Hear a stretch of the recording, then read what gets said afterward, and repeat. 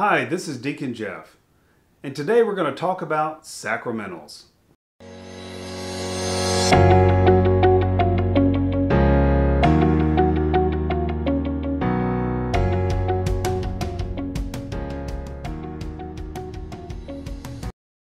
Sometimes I get questions from both non-Catholics and Catholics alike about the scapular I wear.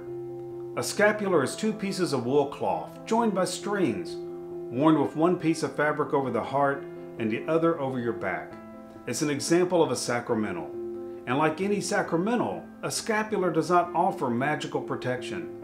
It is not a good luck charm. However, a scapular can be spiritually powerful because sacramentals symbolize the desire for holiness, and they should be blessed, and in turn they prepare us to receive graces. Sacramentals should not be confused with sacraments. The sacraments were instituted by Jesus, while most sacramentals were instituted by the church. Sacraments give grace themselves, but sacramentals do not. However, sacramentals can encourage holy behavior, and they're made effective through loving God, praying, and having sorrow for sin. Think of sacramentals as another tool to help you on the path to holiness.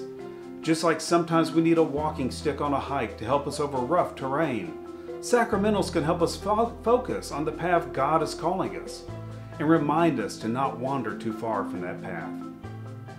God gave us the gift of free will so that we could freely choose to love Him, and He does not force us to love Him.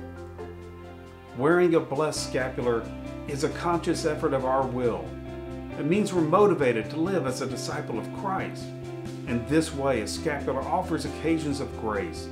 It acts as a reminder to pray regularly, to ask for the intercession of the Blessed Mother, and to live a faith-filled life. The brown scapular carries with it the promise traditionally believed to have been made by Mary in an apparition to St. Simon's Stock, and it said, "He who dies in this will be saved." But this is not an unconditional guarantee of salvation. Wearing a scapular is not a lucky rabbit's foot. It's not a spiritual get-out-of-jail-free card. We do not wear a scapular out of superstition. Instead, it's an outward sign in our faith in God and our willingness to submit to His will in our lives. Regarding sacramentals, the Church has always taught that one must be properly disposed for them to be effective. Properly disposed means that we are not living with grave sin. God uses sacramentals in cooperation with our will to impart grace. But if we're unwilling, they're basically meaningless.